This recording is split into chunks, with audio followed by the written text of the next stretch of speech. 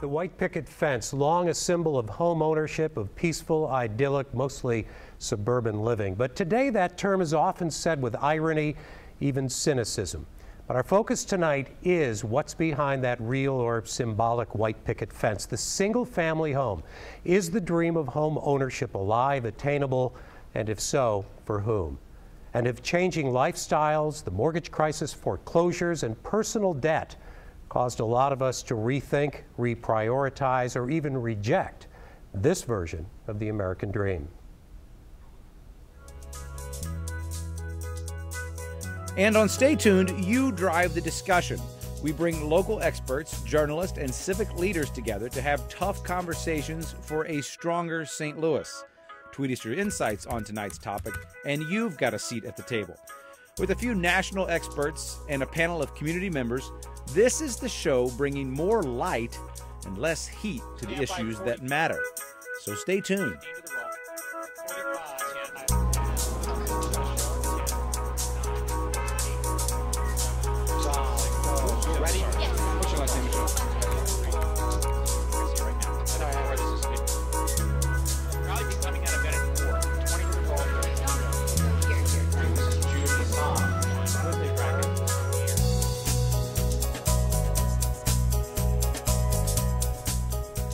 Thanks for joining us. I'm Jim Kircher. Casey Nolan is back from Russia, sleeping off the time difference. He will be back next time we're on the air.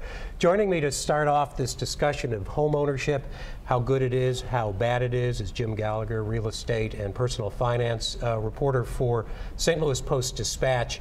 We've been talking about a recovery. It's not the worst case scenario anymore. The recession is, we're coming out of that. The housing bubble has burst and it's expanding a little bit again now. But there's got to be a good news, bad news aspect to this. We're not back yet, right? Well, if you are a home seller, the good news is that sales are coming back. People are buying homes again. In St. Louis County, for instance, sales are up 8% last year. That was despite a rise in mortgage rates. The previous year, they were up 12%. Prices are a mixed bag. If you look at CoreLogic, which is a real estate data firm, they say that prices last year rose in the metro area about 5%. If you look at Zillow, which is another number crunching outfit, didn't rise at all. If you look at the third survey, the Federal Housing Finance Agency, somewhere in between. So those sales are coming back. Prices are a mixed bag. But not everywhere sales. No, not everywhere. They vary by. St. Charles has always been our sales leader, and it still is. What should we be looking at? Let's talk the good news, the bad news. Okay. But what are things out there that are significant, worrisome, something that you're kind of keeping an eye on? Well, I'll give you two worries. Number one is the absence of first-time home buyers. Traditionally, they make up about 40% of the market. These are the young people moving into their first houses. Now they're down to about 26% of the market. Nobody knows where they've gone. We don't know whether they're scared by interest rates, whether they're frightened by the fall in home prices and simply don't want to buy again, or maybe they'll come back this year. We just don't know. Yeah, and that's really the long-term look, and we're going to be talking about a lot of those things. But the homeowners who are selling and buying, they're already, are we talking about people who are already in the market, who are now back in the market? Well, we think they are. You know, certainly a lot of people who went through foreclosures are in no position to still buy. The market itself is coming back and stronger than it was. The problems you're facing are higher mortgage rates. The perhaps 1% rise in mortgage rates over the last year has made affordability down about 12%. Where they are now, you can buy 12% less house perhaps than you could have a year ago, and that will restrain the market. One real problem in the market is a lack of sellers, which is really surprising. Are they waiting for the prices to keep going back up? Is that? Well, you've got two problems there. Some of them are waiting for prices to go back up, but you have 25% of people with mortgages who are still underwater. They owe more than the house is worth. Therefore, they can't sell, and they're not in the market. Another problem you have is the banks still are reluctant to lend to home builders.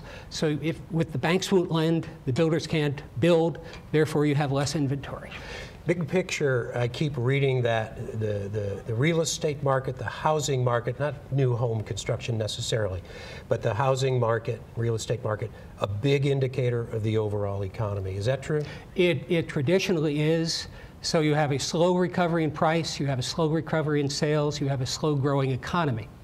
We got a lot of experts here, but I wanted to ask you this: were a lot of the home sales that helped that show a recovery people buying homes and turning them into rental property? Yes.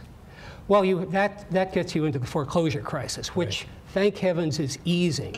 Right now, there's only about 1% of houses in the metro area that are in foreclosure. It was double and triple that a few years ago.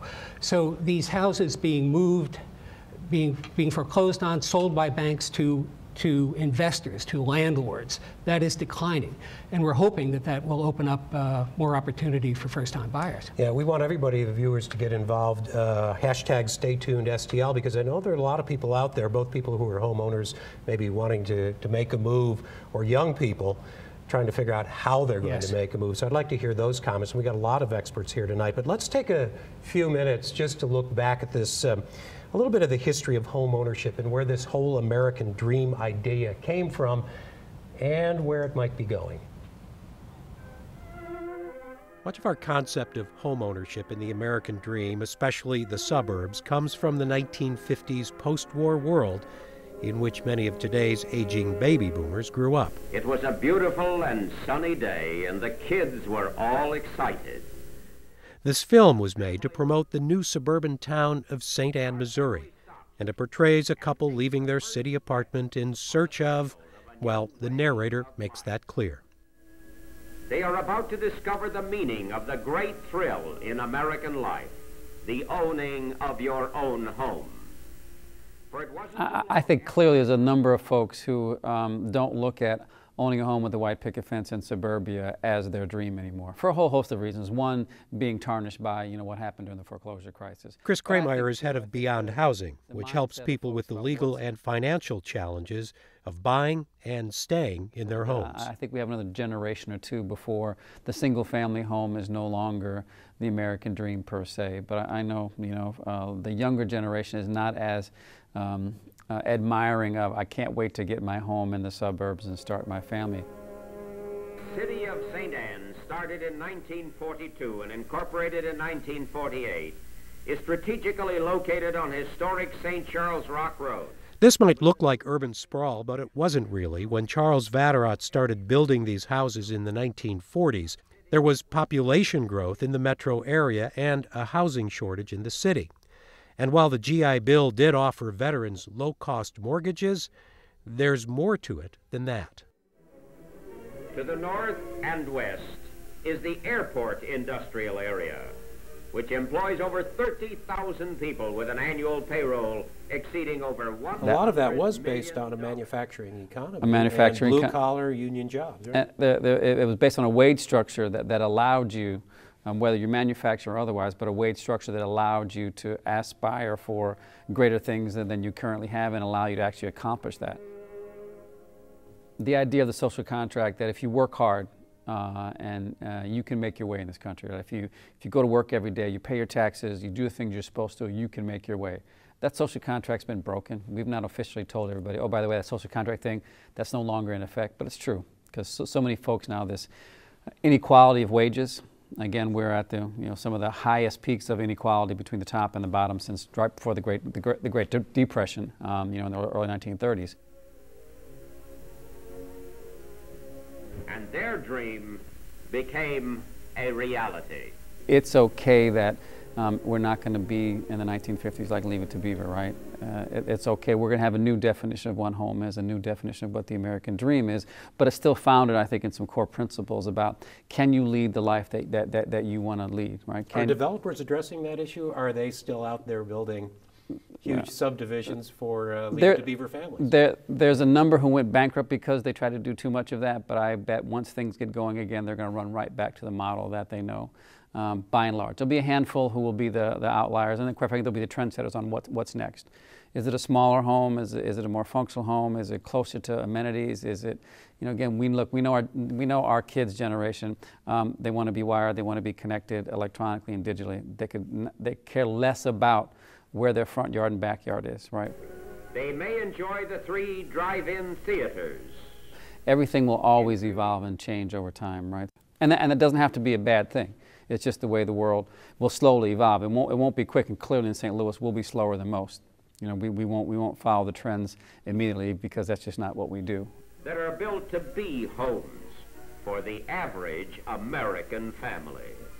Your boys and girls and my boys and girls growing up into healthy and vital manhood and womanhood as the citizens of tomorrow. So let's continue this discussion about, well, this idea of the American dream and owning your own home, and really what are the challenges for people to be able to do that today. Joining me is Eric Ziegel from Beyond Housing, Katrina Summers, who's Housing Programs Manager for St. Louis County, and Nate Johnson, who's President of Real Estate Solutions, who deals with commercial and residential real estate. Let me ask you this, first of all, in a very general sense. Chris was talking about this social contract being broken, that maybe this idea of home ownership that I grew up with is changing. Do you find that to be true? No, you know, I actually don't, Jim. I think that what we've seen in our economy has been a sort of putting homeownership on pause. I think a lot of people have done that. You know, we've been through a very, very tragic economic downturn over the last several years, and we're coming out of that. And as we're coming out of that, what we're seeing is an increase in the appetite for people looking to achieve homeownership, where before they sort of took a step back and said, whoa, I don't know how to handle that. Do you guys agree with that? Is it just sort of we're in a lull and people are waiting for things to happen? Because I want to ask you specifically, if they want to make it happen, how do they make it happen, and what are the challenges today? I think so, that as Dave said, that there isn't a pause, and you know, as people struggle in the jobs and making sure that their incomes are stable and working on their savings that may have been depleted while they were cut back in hours or faced a complete job loss. We see a lot of folks are interested in saying, well, I'm hearing that the rates are good, now's a good time to own. Can I own the same for renting? Some of those are the questions that we're getting at our organization, and I think, yeah, you can do it, and we provide, you know, the education and the tools to make sure that first-time buyers are doing it right. Yeah, I think there's definitely a specific demographic, though, that's buying right now. What we see in our programs, and I'm looking at this through a lens of affordable housing, not necessarily across the region, but they're mostly single female head of household mothers. So that's mostly what we're seeing. I think as we shift towards more of the millennials, we are going to see more of a change. But right now, it is pretty steady. But again, it is that main demographic that they're buying our homes right now. I know a lot of people got into trouble with the mortgages and the foreclosures and all of that. How do are they more aware coming into this that they need to stay out of trouble, or is there still a lot of education? Is there still a lot of maybe misunderstanding about just how tough and the commitment that this is going to be? Yeah, go ahead.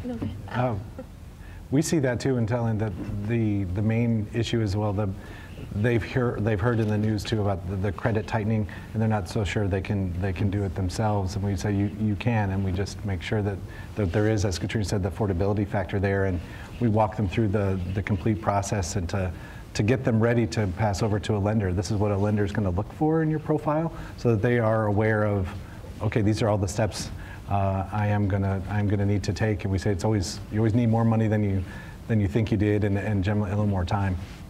Yeah, I think there's definitely still needs to be some more education around what credit is. Sometimes I get calls from people, they're like, well, I was able to get a credit card at JCPenney, so my credit must be pretty good, right? And that's really not the way that you should look at this. So we do rely heavily on organizations like Beyond Housing and other housing counseling agencies to really give them that foundation that they're not getting elsewhere.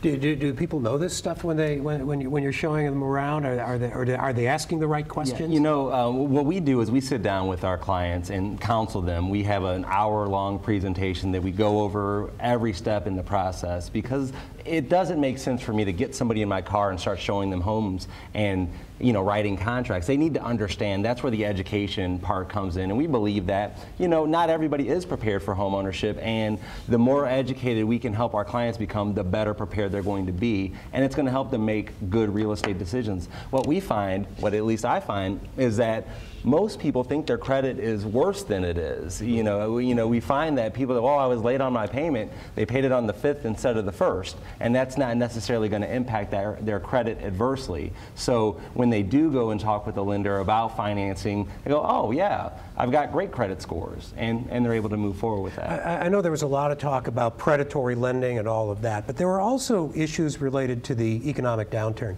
A lot of people got into houses because they had 2 jobs or they had overtime. Then the economy crashes, they lose the second job or they lose the overtime hours. This is sort of thing that you guys do over at Beyond Housing all the time, isn't it? It's sort of like you can't spend everything you're bringing in today to get into that house. Yeah, and we make sure that, well, the lenders have a different criteria in terms of the debt-to-income ratio, and they will often look at their borrower's gross income. And we say that's one way of qualifying. We often say, let's look at that same figure, but based on the net, knowing that you actually have to pay your mortgage and other bills on your take-home pay.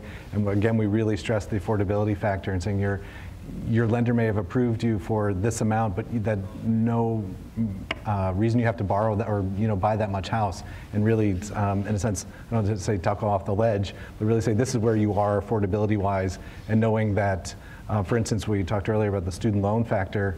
If your student loans are in deferment, the lender doesn't have to take those into account, and we really stress 6 months from now, a year from now, you're going to have a $250, $300 student loan payment, and how does that, you have to factor that in. Yeah, that's got to be a big issue for this generation coming out of universities, isn't it? Yes, very much so. Yep. Because a lot of people don't consider student debt real debt until they start having to pay it, right? No, and it's really, a lot of will say it's the second mortgage without the home. Right. As we talked earlier, $30,000, $50,000, $75,000, and that is a whole second mortgage and a savings too of paying another $300 for the next 20, 30 years. Let me talk very, very briefly about the recovery. I know in some areas, some of the things I've said, well, I think we'll talk about this later as well, that the higher priced homes have recovered faster than the lower priced homes. And I know when I talked to Chris Kramer, he said a lot of those lower priced homes ain't never coming back to where they were. So how many people are sort of stuck in the remnants or stuck with the reality of what happened during the mortgage crisis? Yeah, it's a struggle because often in some of our communities, there's other factors that are playing a part in that. You've got the education system in some of our communities that is failing, and as a result, that is significantly impacting housing values. Because what happens is you have people who are in a position to moving out of these communities into other communities with better schools, and as a result, they're leaving behind what's left, and the housing values suffer. You've got a vacant home, it's subject to vandalism, all sorts of things. And in a lot of our inner ring suburbs, and we do have some functionally obsolescent homes, just with the way that they were designed. They're just not really meeting up with what today's consumers looking for. So that creates additional challenge over and above what's already there. Right, so not a single issue for the entire metropolitan area, but it really goes neighborhood to neighborhood. Mm-hmm. Thanks for joining us. Join the conversation. Stay tuned, STL. We're going to be right back.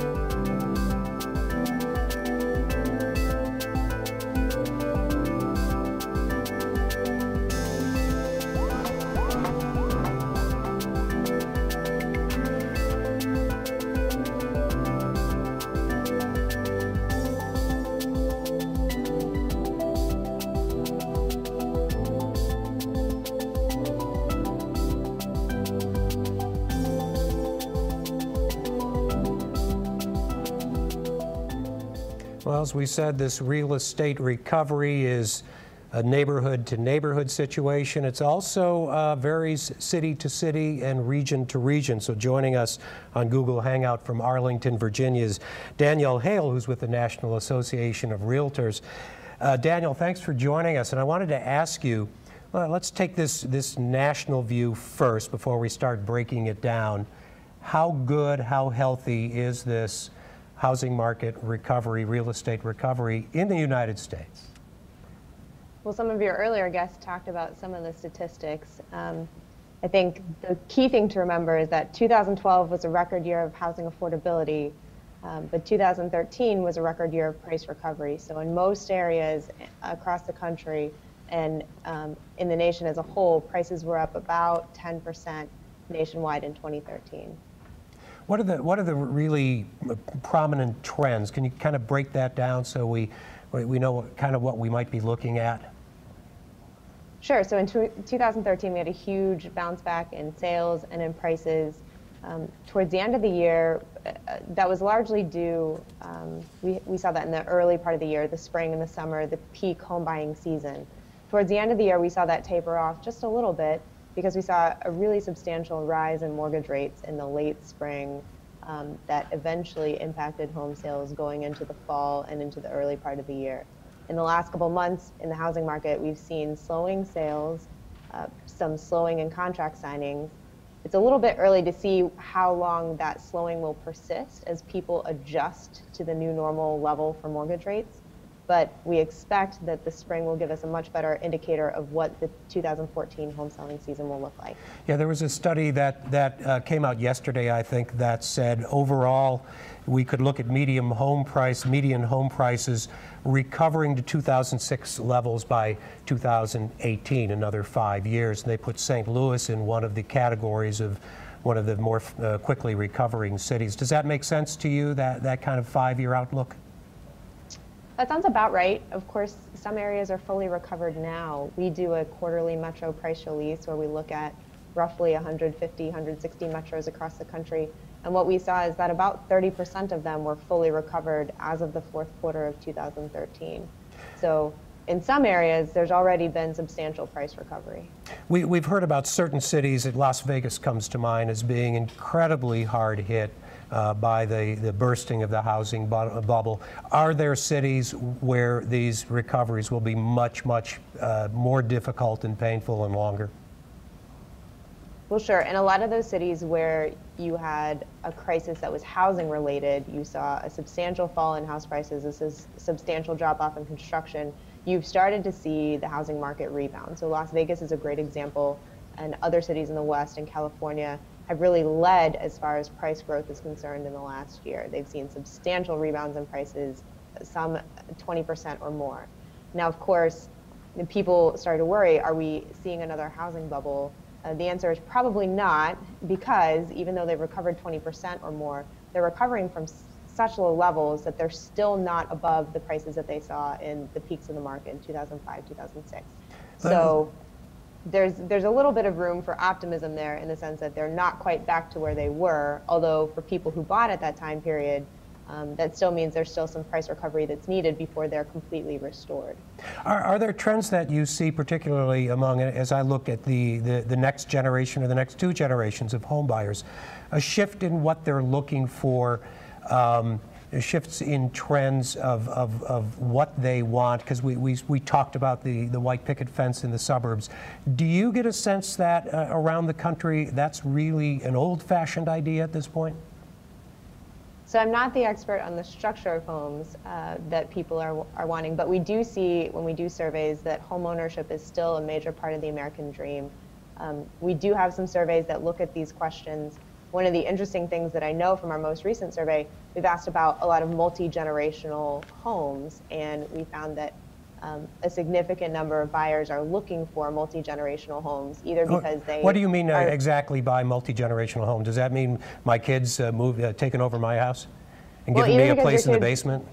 Right, either because your kids move back in with you, or because your parents are moving in with you. So the multi-generational definition is a little bit broad, but people are looking at different types of family arrangements, that not just mom, dad, and kids. Great. Daniel Hale from the National Association of Realtors, Arlington, Virginia. Thanks for giving us the time and your expertise on this national picture. Thanks for joining us. My pleasure. Thanks. So, now let's We've got something to say. Bill, Would you mind? Well, we're on. And so Bill Emmons from the Federal Reserve Bank. This is the guy we always go to for the numbers, so I'm not sure if I'm going to get lost in your numbers, but go ahead and respond to what you've been hearing at this point. All very good analysis. I think it is very uneven across the country. It's uneven within our own area. Pockets of strength, I think I've heard people talk about. In general, the Missouri side's a little stronger than the Illinois side. The US 40 corridor is strong. Still weakness in some parts of North City, North County. And throughout the whole cycle, we've had less up, less down. So we weren't hit as hard as some cities.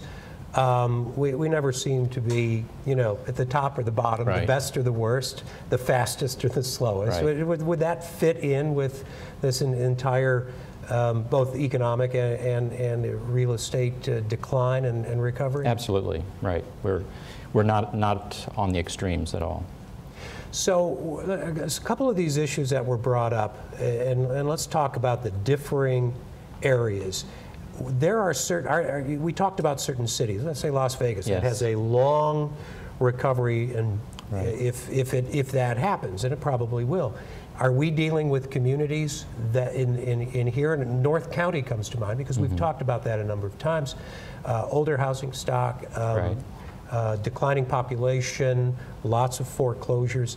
How difficult is the outlook for certain areas that have that sort of density of problems or depth of problems? I think it is a serious concern, and I think Chris said it. We have evolved. We continue to evolve, and some communities are going to do better than others. And there's no question that there are areas that are not going to get back to where they were. So what should we be looking for, say, in the next 5 or 10 years? What are the indicators that you really keep track of? That some of us are looking at the number of for sale signs, right. or what the prices are, what the interest rates are. Right. There's got to be a lot more to this than that, right? Okay, well, let me say a little bit about the homeownership rate. My colleague Brian Noeth and I are doing a lot of work on homeownership rates, looking at different groups in the population. So first of all, the overall homeownership rate for 2013, the numbers just came in, just over 65%. That's the 9th consecutive decline after peaking. That followed about 10 years of an increase. And so it could be that we had about 10 years moving up the homeownership rate and about 10 years moving it down, and we're going to maybe end up about where we started, about 64%. It's not clear if we've stopped declining. But underneath that overall number, the homeownership rate among younger families has fallen much more sharply. It's down from 50 to 42% in the families under 40. Down also in the middle-aged range, 40 to 61. It's actually up a little bit for older families. So I think that probably means that we're going to have, since the younger families now have lower homeownership rates than they did, that will persist over time. And so we'll have, as I say, probably a lower homeownership rate than at the peak of a few years ago. Okay, stay with us. We're going to have a bigger discussion at the next Yes. table, but we wanted to take a look at one person who is living through a lot of the things that we've been talking about the last few years. My name is Nadia Lanter. I have been working with the Historic Tax Credit Program since 2007. Basically, I work with developers who take old historic buildings and turn them into something really cool. I got married in 2005 and divorced in 2008. And no sooner we are in the mortgage crisis. And, my ex-husband was gone and I had my house. I was left with the mortgage payments and a 2-year-old daughter at the time, and trying to maintain that was very challenging. Go for a walk. When you have a mortgage, when you're working towards owning your home, you're succeeding. You have an asset. You have something that you can call yours. I tried really hard to stay in my house, and I wanted to work with a bank to try to get to reach some kind of middle ground so that I could continue to stay in my home. And I remember calling the bank. They said, well, in order for you to apply for this program, you have to default on your mortgage payments for at least 3 months. So I said, you're telling me you don't want me to make my mortgage payments for 3 months. And I'm talking to attorneys, bankruptcy attorneys, real estate people about how do I sustain this and without losing my home? And nobody could really give me an answer. I remember I came home from work one day and I got home and there was 2 FedEx packages that were sitting on my front porch. One was from the home loan modification program, giving me new terms. The other was a foreclosure notice, both from the same bank. And once that, I mean, what are you gonna do? I wound up filing for bankruptcy and my house went into foreclosure. The fact that my mom worked as hard as she did to have a home and provide for me, then I wind up losing it because of this whole issue. It was harrowing, absolutely harrowing. Now I'm out from underneath that. I'm renting. So I moved in here in 2010, and this place has been perfect just for me and my daughter because there's 2 bedrooms and it's a little townhome and it's been great. As we've grown, we've gotten more and more things, and I always say we need more space just because my daughter has so many American Girl dolls. I wound up meeting my husband when my daughter was in kindergarten. He's an attorney and he works in Belleville, Illinois, and we live here in Chesterfield, so I always say he loves me very much because he drives every day 50 minutes from Chesterfield to Belleville and back. So that's hard. That's a tough commute. And so we are trying to find something that's a little bit more middle ground. So this one has 4 bedrooms, 2.5 baths, and it's listed at $325,000. I love this. In order for us to buy a home, it's going to have to be just on his name. If I'm on the loan, it jacks his interest rates way up. I still feel like I'm suffering PTSD from what I went through. I mean, the emotional part of it is kind of rubbed off, but those financial scars are there and they're going to be there forever. So we've looked in the Shaw neighborhood, we've looked in Tower Grove. It would be really nice if I could walk down the street to a vibrant coffee shop. I wouldn't feel right about Probably good neighbors. Not at least trying again and hoping that this was a blurb in the radar, and I have to work on trying to reestablish myself and give myself a second chance. So that's a story of loss and recovery. I have a feeling there's a number of stories of people who have lost and haven't been able to recover. Bill Emmons from the Federal Reserve still with us. Eric Madkins, who deals with housing mortgage foreclosure issues at the Urban League. And Derek Thomas, who is a developer with the Urban Build Group, also chairs Affordable Housing Commission and is on the board of the St. Louis Home Builders Association. Let's talk about this idea of how many people are still out there trying to recover from what they've gone through. Let's not even talk about getting into their first house, but the effects still being felt of that housing dive. Yes, we're still seeing the effects of the housing bubble, at least of the financial housing crisis, because the problems still exist for the most part. And I know on our end at the Urban League of Metropolitan St. Louis, we work with a lot of existing homeowners, and really our main objective or our main goal is to make sure that we can stabilize the homeowners. And then a lot of times there may be a loss of income that's suffered in that household. It could be a situation where, I'm just going to use an example. A spouse may have had to, may have been downsized where the income may not have been at the same apex that it may have been when they originally purchased. So really our main objective is to prevent, actually not to prevent, but to actually present as many options as possible and to show them options as far as loan modification. If they do not want to remain in the property, we can look at a short sale or deed in lieu. So the main thing is to be able to show them as many options as possible, and then even for homeowners who want to remain in their home, look for ways to, I would say, right-size the mortgage and make it more affordable so they can sustain the dream of home ownership.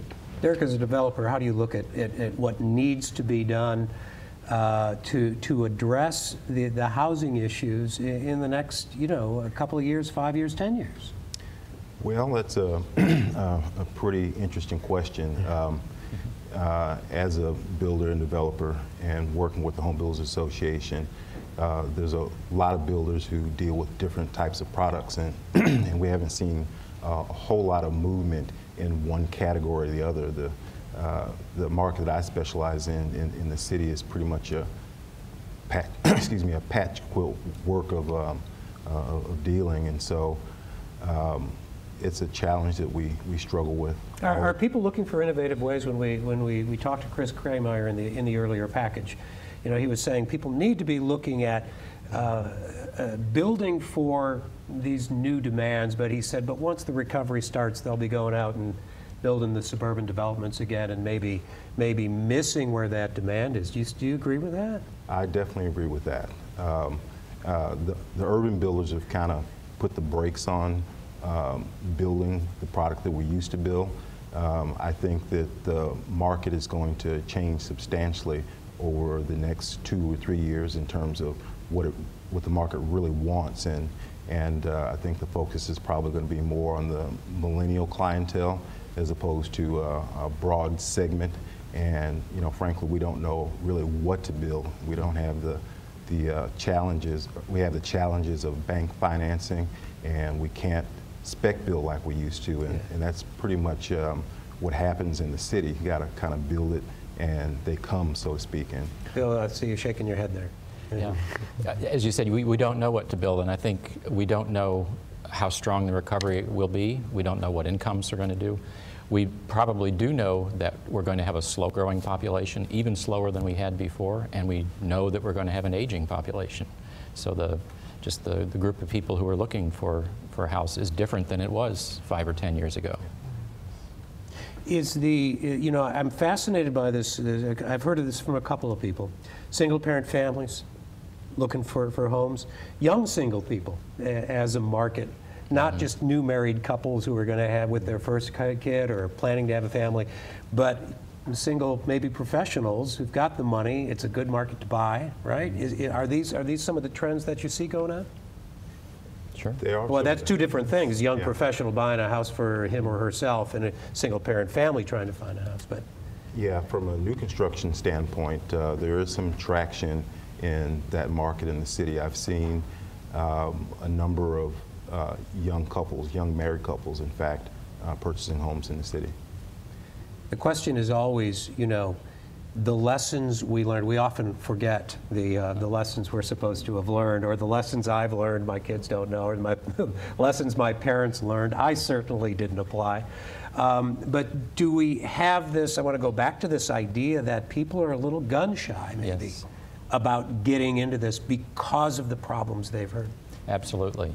And I think you see it with young people and people who've had a problem, who maybe got into something that was more than they could handle because of job loss or something like that.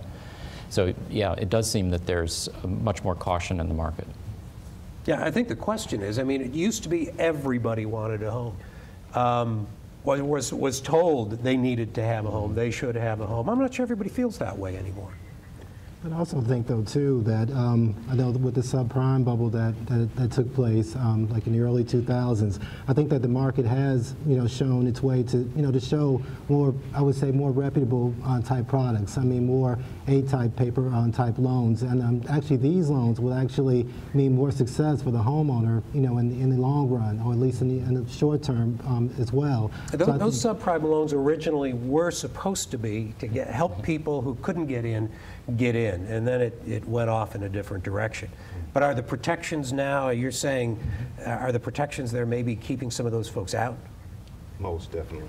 I think so, and there's no secondary market for subprime, and then that was what ultimately was driving the whole market, was the ability to sell those loans to Wall Street, and investors won't take them now. So it stops the whole process. We get into a bigger housing question. Okay, so you can't buy, you can't afford to buy, you're blocked out. But is the rental property available where people can is that a separate issue altogether? If we can't buy, we need rental property, right? How big of a problem is that? I don't think that's particularly a big problem, especially in the city. That's primarily what's been fueling the demand for housing in the city. The statistics show that there's been an increase in renovations and turnover in that type of property, and the folks who could no longer purchase have gone into higher quality rentals because the investors have stepped in to fill that void. And the rise of the single-family rental is pretty important. Right, right. Okay, guys, stick around. Get in the conversation. Hashtag stay tuned, STL. We're going to continue this discussion in a bit.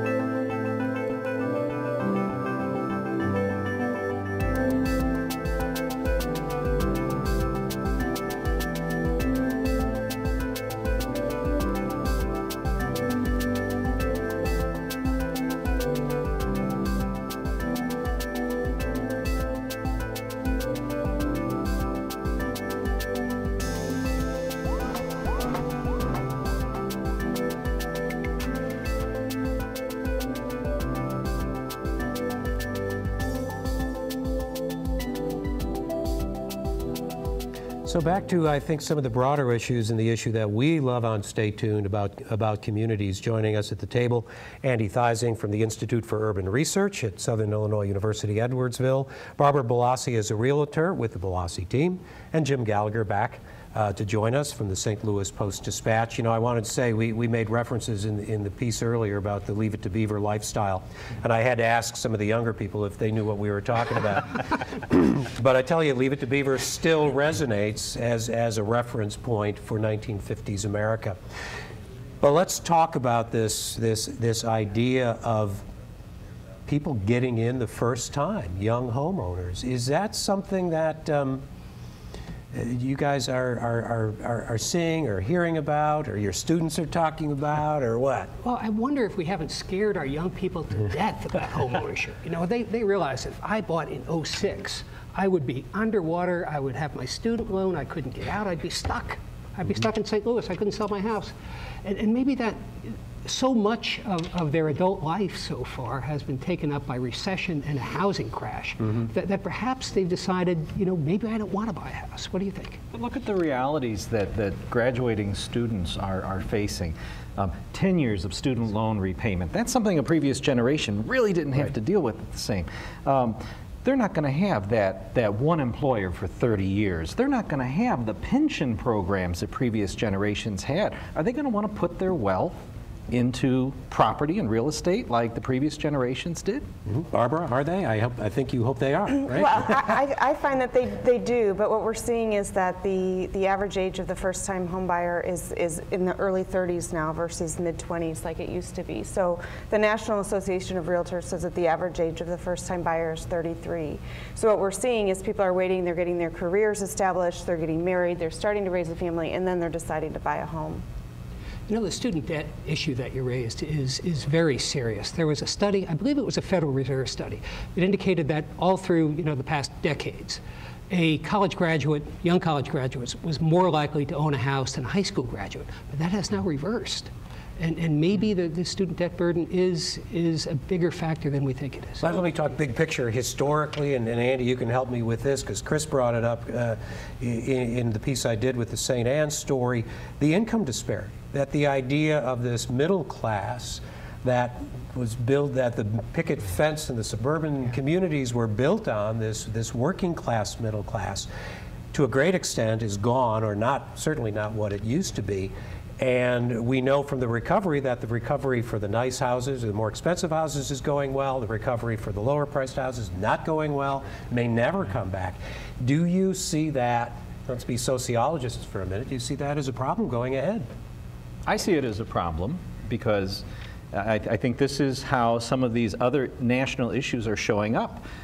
Look at wage disparities and low starting wages. If we don't give people livable wages, how can we expect them to be homeowners? Of course, the people with lots of resources are always going to be buying nice homes, but what about the people on the other end? They seem to be short-shrifted every step of the way, and I think we're starting to see the effects of that. And you see also that for the average middle-class person, much of their wealth is in the house. If they rent forever, they perhaps will never develop that net income, that personal wealth that they would need to take with them into retirement.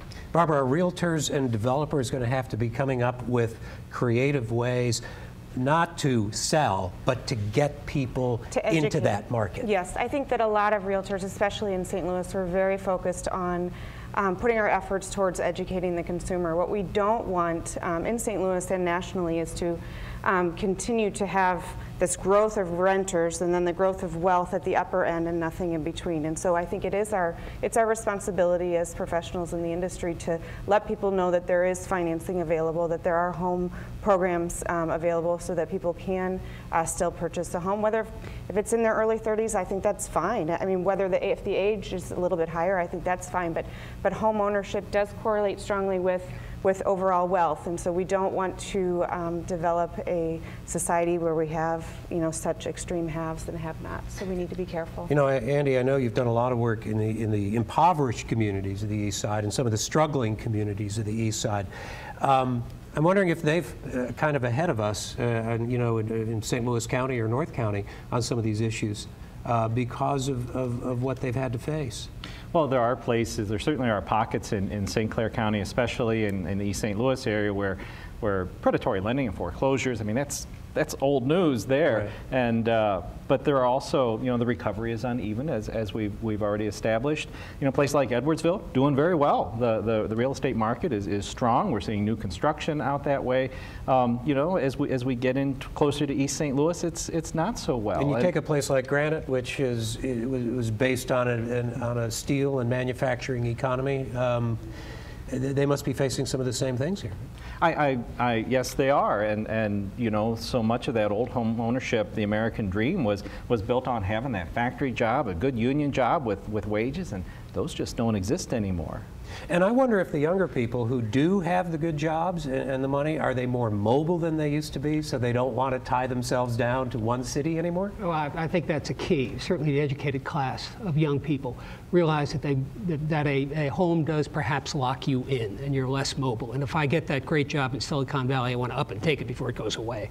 So I think that might be part of it. But then if you marry a St. Louis girl, she's going to make you move back to St. Louis and buy a house, right? I mean, really, that does happen, right? Yes.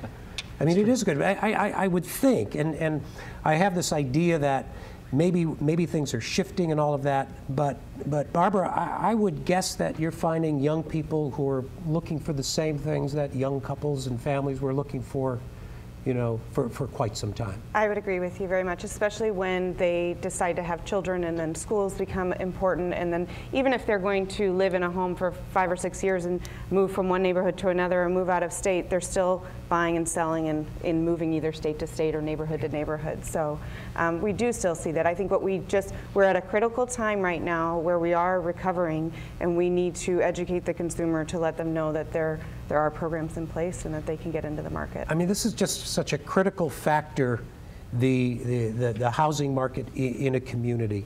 If it's bad, population is going down, which makes it worse. In areas that are growing, things are doing well. I mean, these things have to be all tied in together, Andy. As you look at these different communities, we can't just separate out, the housing market. There's cause and effect, and back to cause and back to effect. Well, I was thinking, when Barbara was speaking, I was thinking about stability, and that there are a lot of people who move out, but they're moving out by choice. But think of the population that moves out because they're forced to, because they've lost a job, not because they have a new opportunity, but they've lost a job, or there's some catastrophic illness, or something's happened to the home and they were uninsured. It's that stability that gets undermined, and that can destroy a neighborhood very quickly. Do you see a sense, and we've had this discussion a couple weeks ago when you were here, about people looking for different things? We talked about diversity, connectivity, good public transportation. That's a suggestion. I'm not sure that sprawl is reversed or at an end, but Barbara, do you see both of those things going on? People are still buying homes further and further out and building homes further and further out. Do you see also growth in some of those other areas? And maybe it is a reversal, I don't know. Absolutely. Actually, in the past couple of years, I've helped several families move in. Gas prices going up and the jobs being sort of centered around our downtown and Clayton area. You see people moving in. So I think it'll be interesting to see as new builds begin again, as new construction starts, to see are people going to move back west? Will it be as robust as it was? Are these largely older folks downsizing? No. These are young families with children who are moving in for our schools. Okay, good. So everybody else, we've asked everybody else to come back in. So go at it, guys. Let me throw out this idea of these trends which we have talked about on this show, about older communities, closer communities, more connected communities. Is that something people just like to talk about, or is that a real thing that's happening? Have we reached the limit of I'll use the word sprawl, I know people don't like it, but have we reached the limit of going further and further out? Well, I'm seeing a lot of folks that are looking to move back in the urban core. We're seeing quite a bit of that. People are looking for more walkable communities, increased levels of density. They are looking at their lifestyle in general as opposed to just the house. People don't want to drive an hour commute every day for their jobs anymore. Yeah, but that 3-bedroom, $225,000 house with a good school district is pretty attractive. Schools are always a challenge. I think Nate nailed it. Gasoline prices. That's the answer to whether or not we're going to have sprawl. If gas is cheap, we're going to sprawl. If gas is expensive, we're not. Well, on the other hand, you have a trend of the jobs moving out closer to where the educated people are. So. Yeah, but there's also a trend in jobs moving where the millennials want to be, and that's going to be more in urban core areas. So a lot of the high-paying jobs are moving from the suburbs back downtown areas. And what core means has changed. So there's the corridors, now the core, maybe, instead of the old central business district. So the core now includes Clayton and... right, yeah. The US 40 corridor, I think, is the core of the region. And if you look at some of the folks that are sort of in charge of some of the housing decisions, if we look at home builders and things like that, it's easier to build out further. There's a lot fewer impediments to build out in St. Charles County than there is to work on an infill development within the city of St. Louis or within one of these inner ring suburbs or in other parts of St. Louis. It's just much more difficult, and the profit margins may be a little less because you're building fewer homes at a time as opposed to a huge tract development. I mean, we talk about, one of the big trends in St. Well, not big trends, but one of the big developments in St. Louis was the lofts and all of that. So that's ownership to a great extent. Not all of them, but that's ownership. It's a different kind of ownership than people were talking about 20 years ago. And I just wonder if maybe we were talking about the single-family home with a white picket fence. What about other trends in condominiums, co-ops, lofts, those sorts of things? Or is that just something that makes a good story, but it's not, it's just a little blip on the radar? I think we're seeing a lot of empty nesters moving into more urban environments, either moving into the Central West End or downtown and enjoying sort of this new lifestyle where they're not taking care of a yard and that kind of thing. That might have been what you were referring to when you were asking, who's moving in. So that's definitely something that I'm seeing in my business.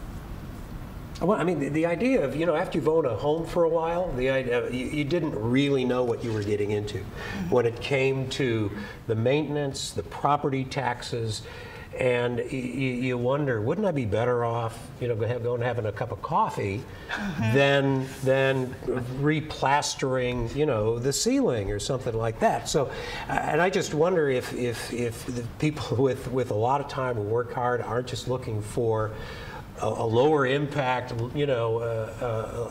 fewer responsibilities in where they live. And again, Bill, I think about these things, and they make good stories for TV and for the newspaper about trends and Time magazine cover.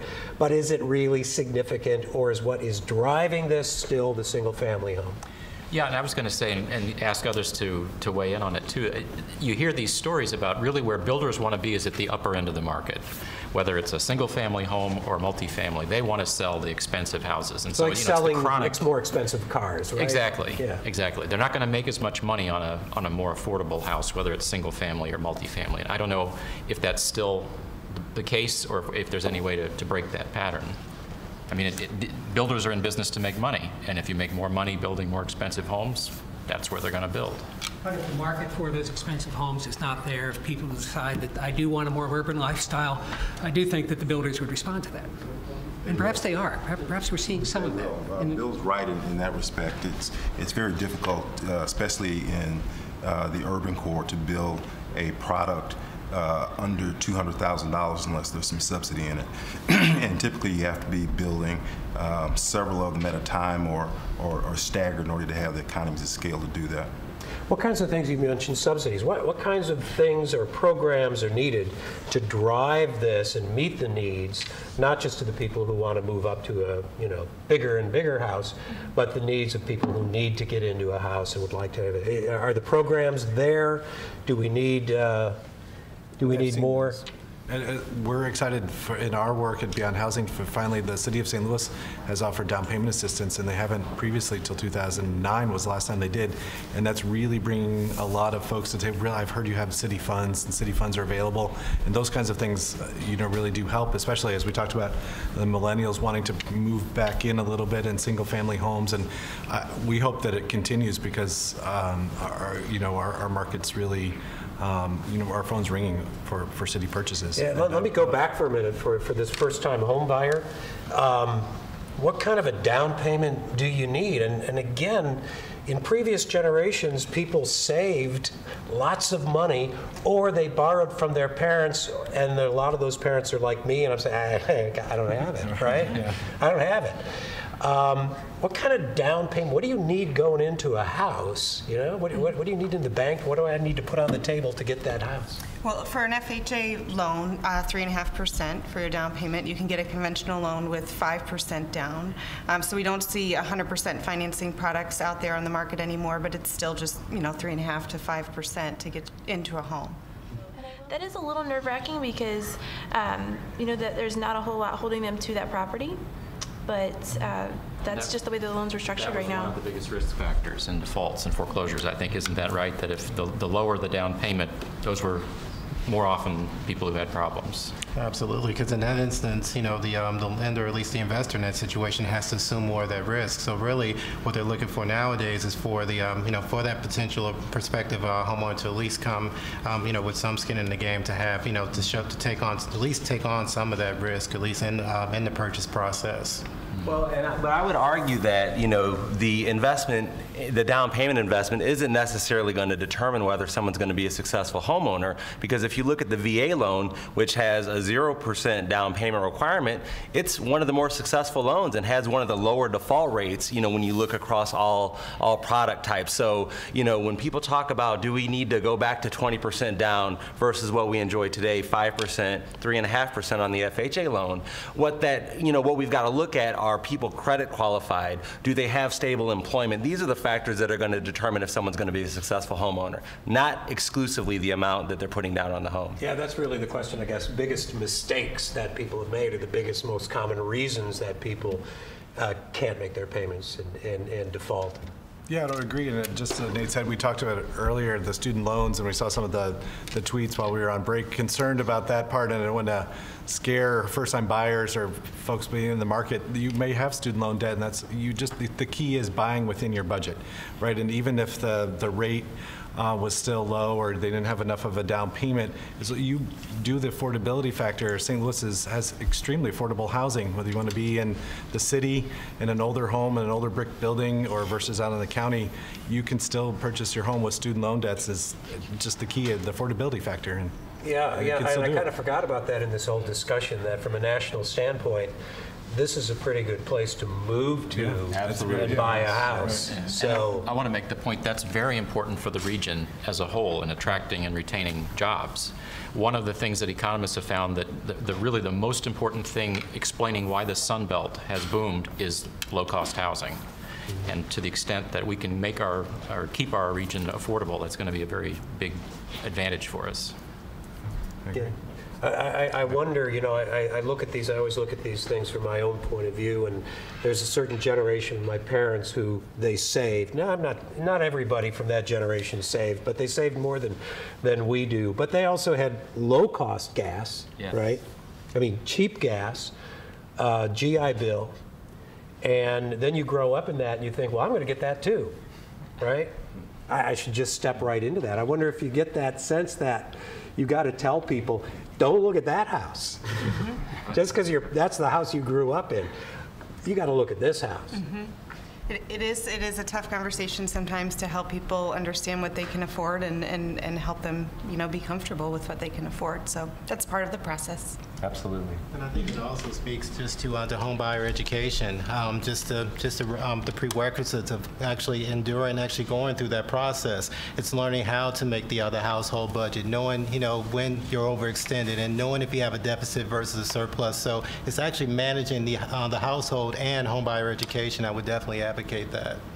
Yeah, absolutely. And a lot of people are first-generation homeowners, and that makes a huge difference. Yeah. A huge difference, because they don't have the experience that others may have had with home ownership. You know, they weren't living in a home growing up where their parents owned that home. So it was a completely different education process for them to be that first-generation homeowner. And that does require, I believe, a tremendous amount of education to really understand what that means, and so that everyone's taking that seriously. Yeah. It would be interesting if there was some kind, well, we don't want to, you know, add any laws, but if there was some kind of process where people learned how, I mean, I guess that's what you do at Beyond Housing. You're educating the consumer, and that's what I do as a realtor. But one of the reasons that I take my profession so seriously is because the first home that my husband and I bought together wasn't a great experience, and we didn't know what we were doing, and we didn't have that conversation with our professional. Yeah. So, how many pieces of paper do you sign when you buy a house? so many. I mean, so many. Yeah. Right, absolutely. You just hope. Right. You haven't signed away your first child or something. Right. Right. It would be interesting to just continue to flesh out that conversation of Yeah. what we could do for, you know, St. Louis as a whole. How can we educate our consumer? Our I think the homebuyer? financial literacy issue is huge in terms of, again, when you look generationally, the acceptance of credit cards as being sources of money as opposed to sources of credit. Well, there is a trend moving that way. Jim, just FHA is considering either for all their loans a home buyer education, or more importantly too, as Eric mentioned too, to sit down one-on-one with that borrower first and do the home ownership advising. Nationally, it's looked at much lower rates for first-time home buyers that come through a comprehensive program through the various counties, and they have a one-on-one conversation with a HUD counselor and advisor, and just to really do those things that you may not have done in terms of looking over the affordability, the spending plan, the student loans, the credit cards, and they're considering it, seeing home ownership advising, at least for this one segment. But of course, I think education matter for everyone. Yeah, would be key. And I think, frankly, you know, the multi-generational home's not such a bad thing. I've got a daughter and a grandson living with me, and that's kind of a traditional way of doing things for various reasons. So I think there's an awful lot of you know, changes and trends that come back, and because they make sense, because they're coming back. But I want to thank you guys. We've been actually on the internet for the last few minutes talking about this. So thanks for coming in. I thought it was a good topic. I think You're welcome. Thank you. It's a good discussion. Thanks so much. Appreciate it. Thanks.